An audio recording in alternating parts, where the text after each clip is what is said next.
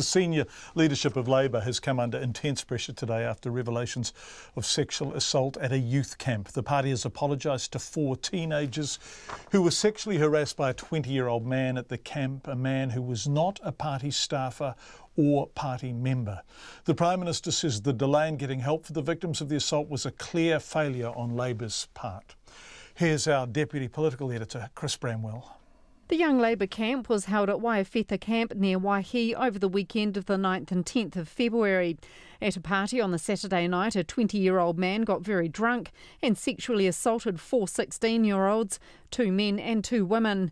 Labour Party General Secretary Andrew Curtin says the decision not to go to the police or to tell leader Jacinda Ardern was to keep the circle of people who knew small. We wanted to make sure that we would keep the confidentiality of those involved, and that they didn't get the impression that a whole group of other people knew who they were, knew what had happened, and were talking about it. And that's the advice I've got from professional people who work in this area, and that's why we decided to handle it from the party side of things.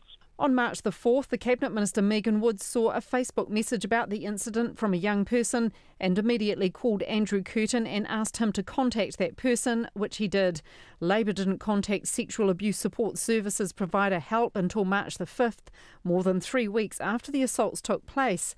HELP's Chief Executive Connor Twyford says her organisation absolutely endorsed Labour's approach of keeping the circle small. It's absolutely up to the people who experience sexual harm to decide what they want to do next.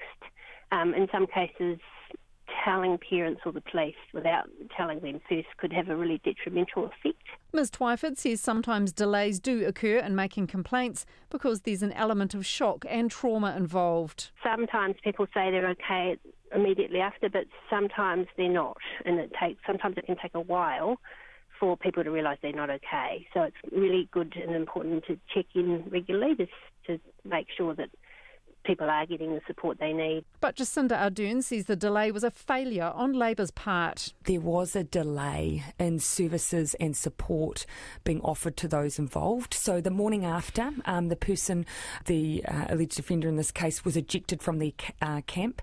The question was asked of those involved what more they'd like done, if they'd like to take it further. But there was some follow-up that later took too long. So is Andrew Curtin safe in his job after the Prime Minister was blindsided yesterday when a reporter asked her about the incident during her regular post-cabinet press conference? Yes, but we of course have to do better. We know we need to do better. The National Party and the Greens have also held residential camps, but say they've had no complaints.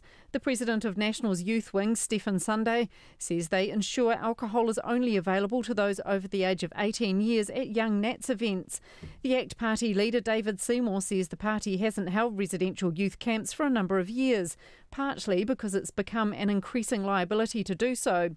He says there's some hypocrisy in this case on the part of the Labour Party. The Sale and Supply of Alcohol Act, which Labour opposed as making it too easy for young people to get alcohol at the time, has been breached here by the supply of alcohol to young people, it appears, by the political party, which said the Sale and Supply of Alcohol Act was too lax. The police won't comment on whether anyone has contacted them or laid a formal complaint.